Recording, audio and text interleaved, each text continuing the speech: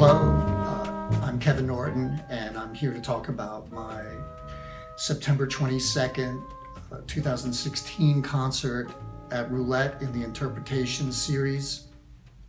The name of the piece is Staten Island, semicolon, all that is solid melts into air.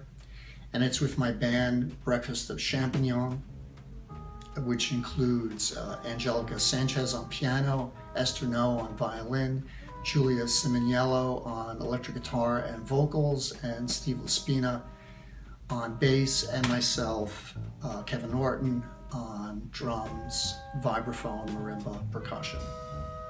So this piece about Staten Island is sort of a personal memory of growing up there, then going away, and then coming back, meeting some new people in Staten Island that I never knew. It was sort of based on a trip when I was a kid. Me and a couple of friends tried to circumvent the island. We didn't make it, but we met some very interesting people along the way, and I had wondered if some other people had done that. And so, yeah, I went back there and started to meet some new people. And in fact, one of those people, Julia Simoniello, is now a member of the band. She's a singer and a guitar player.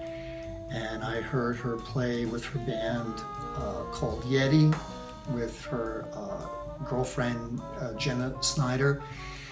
And I liked the freshness and the directness and the honesty of the music. And so I have a young person who comes from a background of rock music, but I also have Esther Noh, who's an incredible classical violinist, Steve LaSpina, who's an amazing jazz bass player, Angelica Sanchez, who is a composer in her own right and a piano player who's put out many CDs on her own. And so all these various things put together makes for a very interesting, I think, and organic band. And it's sort of based on a central thing, and it's also one of my first expanded compositions in a while. In the past, I had written pieces for Guy Debord, which is an hour-long suite. Kathy Change, a piece about Kathy Change.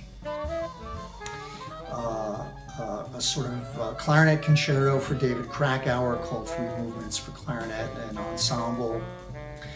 Pieces like that, and I had then moved to pieces, shorter pieces, for instance, for my quartet called the Bauhaus Quartet, which included Tony Malaby on tenor and soprano saxophone, Dave Ballou on trumpet, John Lindberg on bass, and myself on percussion instruments.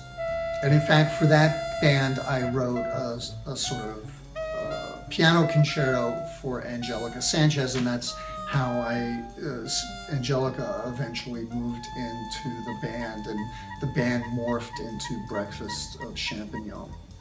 This piece, we're doing this interview in June, but by September, it's going to be a multiple movement piece. Again, some songs with lyrics, some without, but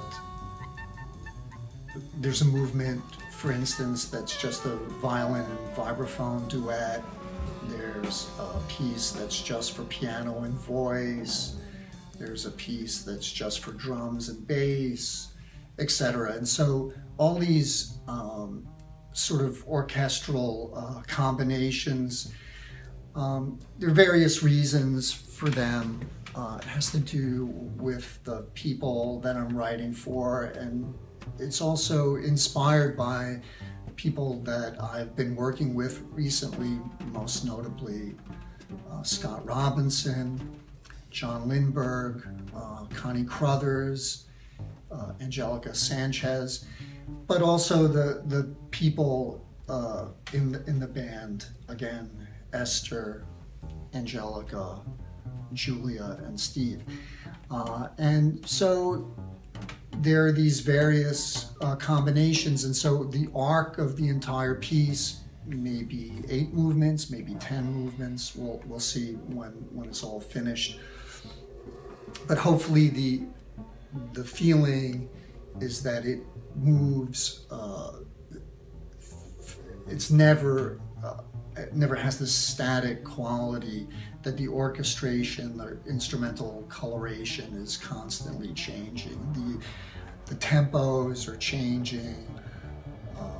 Who's improvising, who isn't improvising, what's completely notated, is all like in a state of flux throughout the piece. One of the pieces in this suite is called Milt's Forward-Looking Tradition. And there's actually a recording of that with the Bauhaus Quartet. And the reason why I wrote the piece was, people started to know my work with Fred Frith or Anthony Braxton, a little bit with John Zorn, with the Microscopic Septet, Philip Johnston. But I noticed that they sort of forgot, or I'm not exactly sure how to put it, about my work with Milt Hinton, which was very, very important for me. When I was growing up in Staten Island, part of me thought, this is like a really backwards place and I can't wait to get out of here. And so I met Milt Hinton and I took his class at Hunter College, the jazz workshop at Hunter College, and it opened up an entire world for me. And at one point I asked him, hey Milt, what are your favorite records that you made? And I sort of expected him to talk about like a Louis Armstrong record. He played with the Louis Armstrong All-Stars for many, many years. He mentioned these records that he made with George Russell. And so I said, oh, okay, that's interesting. Why those records? And he said, because George Russell, for him, was a very important guy, because he respected the jazz tradition, but he really wanted to move forward from that. And for Milt, that it was like a very important thing. And in fact, being in Milt's basement, he played me this reel-to-reel tape of a piece that he wrote for Barry Galbraith and himself that was never released. And he was very proud of this piece. And that always stuck with me, and it meant a lot to me. And so that's the reason why I wrote the piece, Milt's Forward-Looking Tradition, in which the bass has the melody. The music is both about, technical stuff, rhythms, pitches, counterpoint, but it's also about feelings. And it's also, and those feelings are not necessarily just the feeling of, bluesy feeling or a jazzy feeling or sad feeling. They're deeper feelings, and I owe a lot to Milt Hinton and the worlds that he introduced me to, on all the history that he told me about.